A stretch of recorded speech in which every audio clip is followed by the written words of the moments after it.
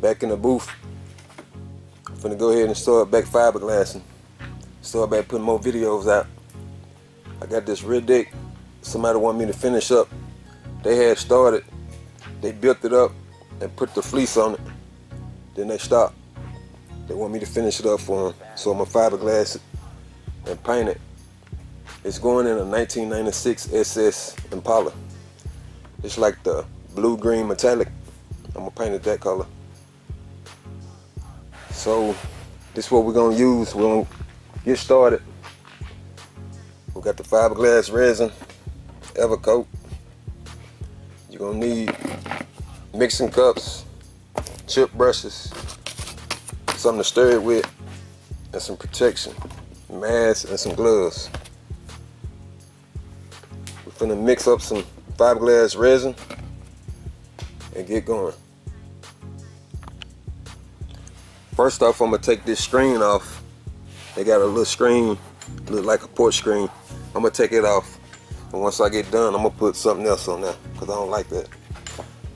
Plus, this here is broke, but once I fiberglass it, it's gonna take care of that.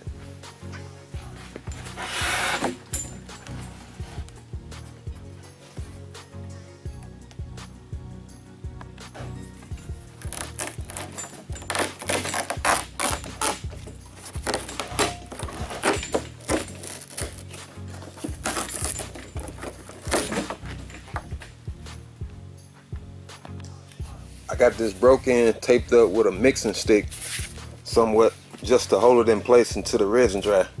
Because I'm going to turn it over and I'm going to resin the top side first. And once it dry, I'm going to come on and resin this. I just got this to hold it in place.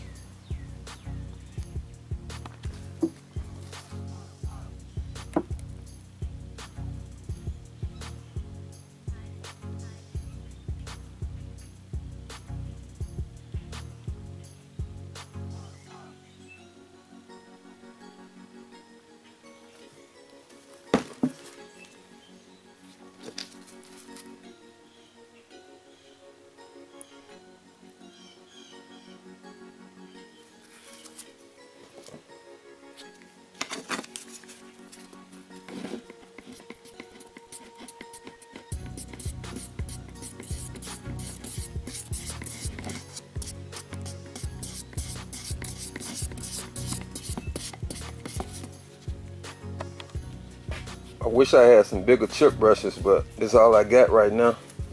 And I don't feel like running to the store, so I'm gonna make it do what it do. But all you wanna do is just dip it in there and just start brushing it on. This first coat here, it's just gonna soak it up. The next coat gonna pretty much seal it. Then you go ahead and put your cloth or your mat on.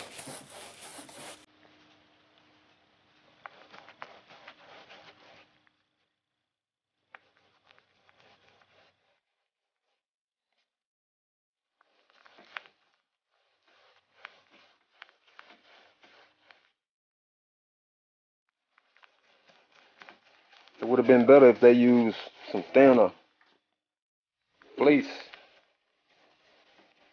But I ain't want to take this off. I just kept it on. I'm going to work with this.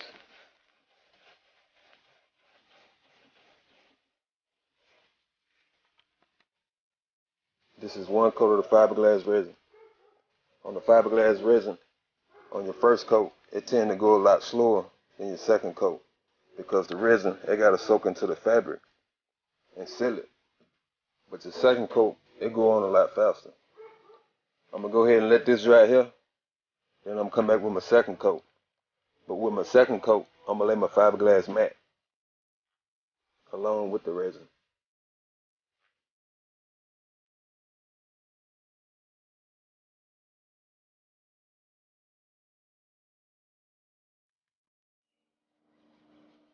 I just brought the rear deck out in the sun just to speed up the drying process. It ain't that much sun, but it'll help out a little bit.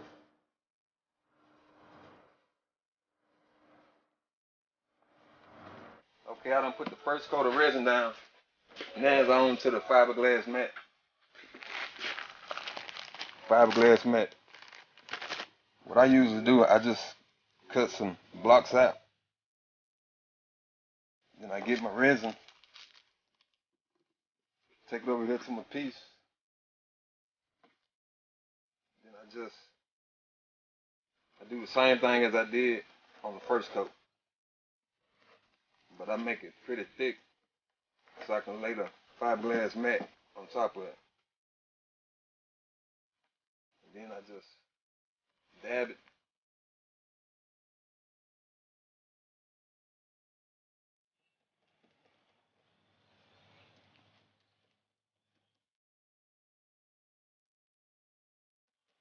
But I usually put a bigger piece. I'm just demonstrating now.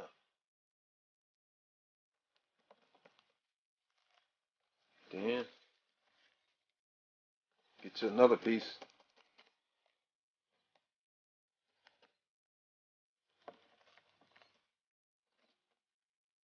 Put on the side of it. But you can get a long strip instead of cutting these small pieces.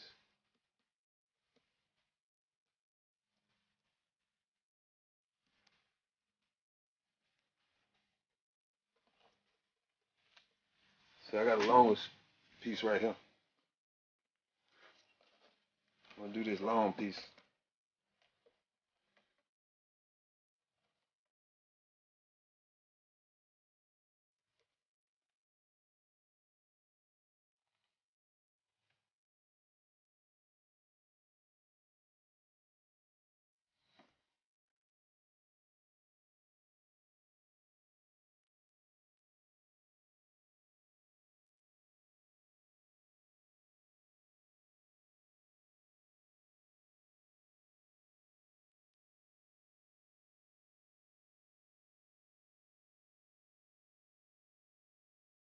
You wanna dab it so you can get the air bubbles out.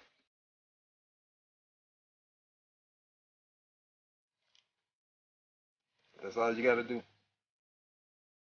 just gotta cover the whole piece, just like this. And you can put 2 or 3 layers of this. All depends on how sturdy you want it. But I really ain't gotta put too much right here because it's solid on the spots. I need to put some layers up in here.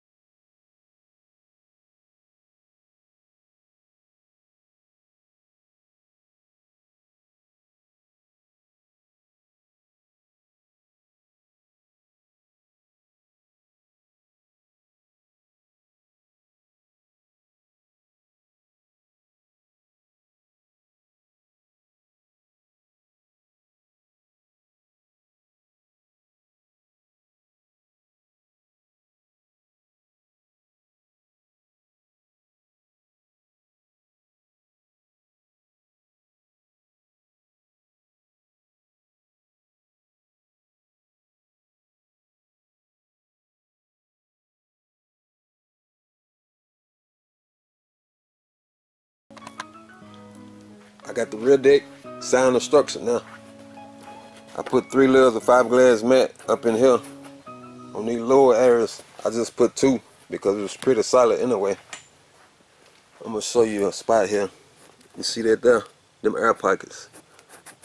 That come from your mat getting air up on there and you ain't getting the air out. You can prevent that by getting a fiberglass roller. But I was just using a chip brush dabbing it.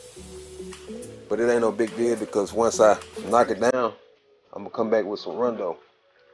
That's body filler mixed with some resin. That's gonna smooth the surface on out. But before I do that, I'm gonna knock these hot spots down so it'll make my job a lot easier. I'm gonna use this here, this Porter cable, DA sander, with some 80 grit sandpaper. So that's gonna knock it down, then I'll be ready for the Rondo.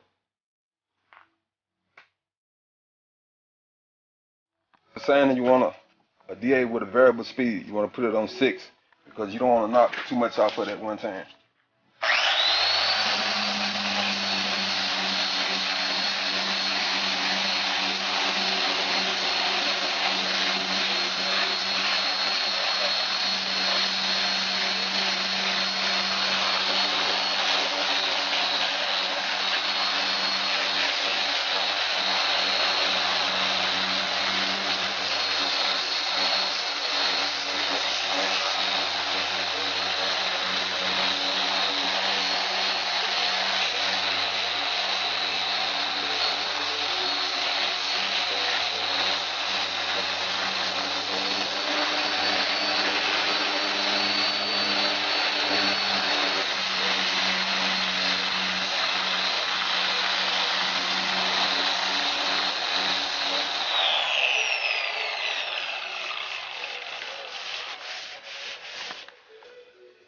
Just got through knocking it down with the DA, 80 grit.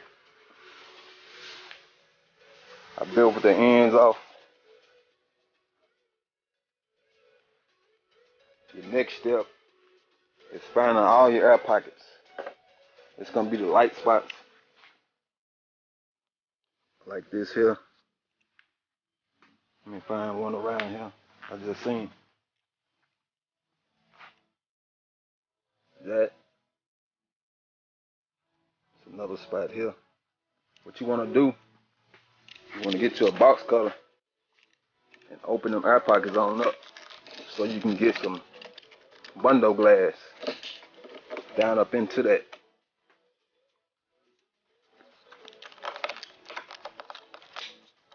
Like that there.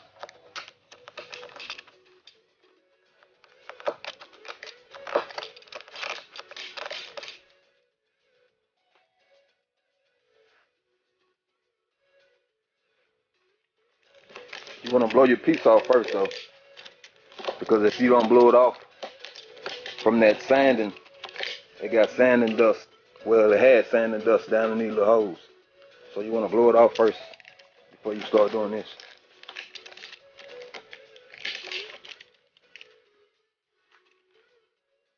Some of the air pockets pretty deep, so you ain't got to worry about that. Just the ones on the surface.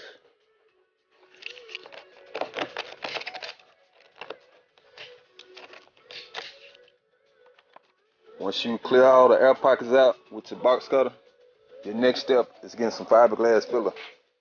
You can either use bundle glass. You can find this at your local Walmart, Lowe's, Home Depot.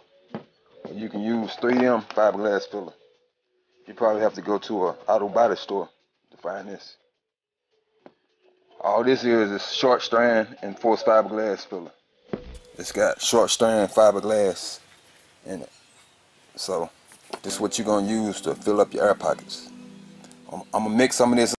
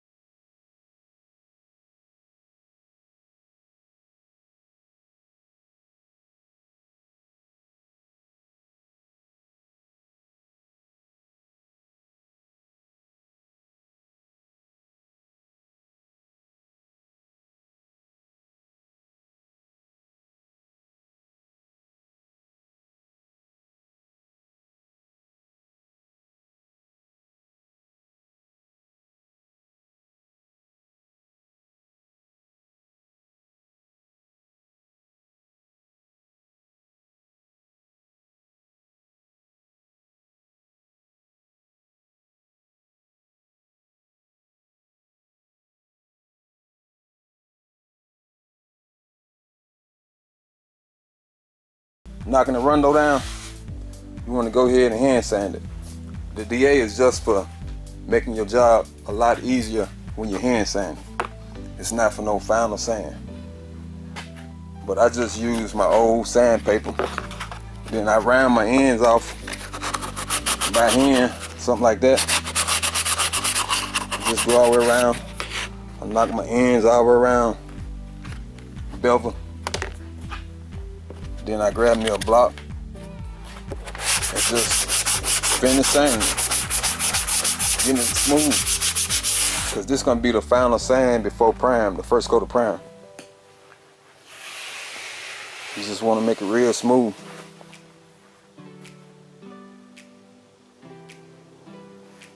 It's taking form now.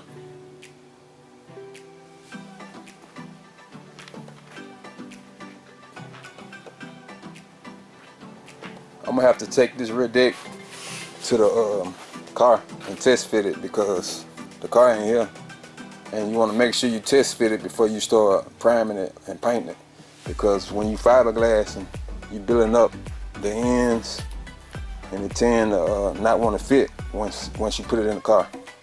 So you want to test fit it before you do your final paint.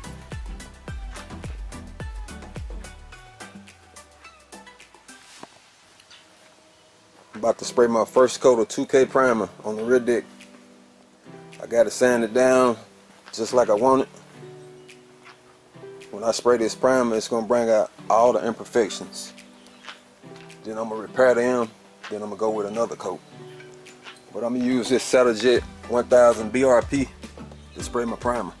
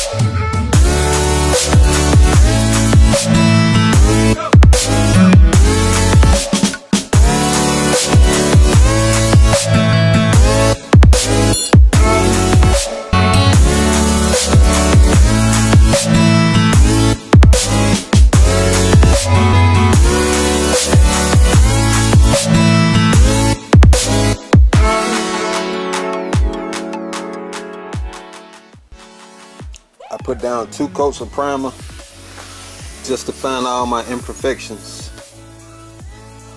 You can see around here, I'm gonna have to round that off because it's squared off in some spots where I did it with the block. Then I got pinholes up in here. I don't know if you can see them. Pinholes.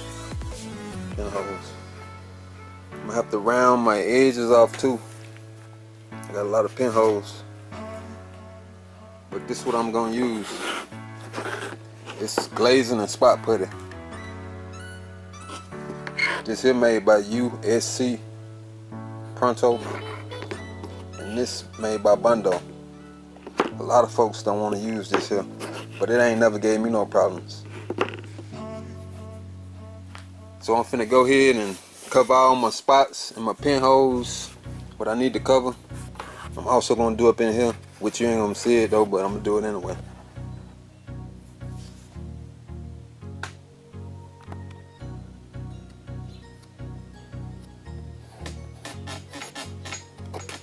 Okay, I'm wrapping it up with the glazing spot putty.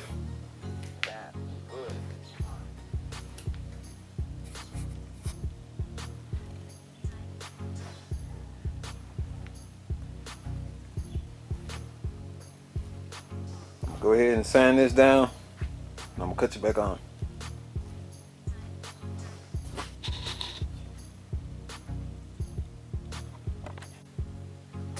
The glazing putty has dried. I'm finna go ahead and knock it down and get it ready for my next round of primer. I just got this some 180 and a block. I'm just gonna go around my edges and round all my edges off, make sure they round off good. Then I'm gonna take my block and do my flat surfaces. Then I'll be ready for some more primer. I think one more round of primer gonna do it.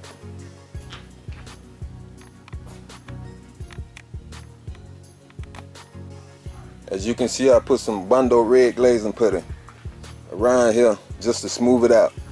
A real thin layer, just to get them dips out of it from the sander. I had used this Bondo brand this time. It sounded a lot smoother than, well, a lot easier than this glazing putty here.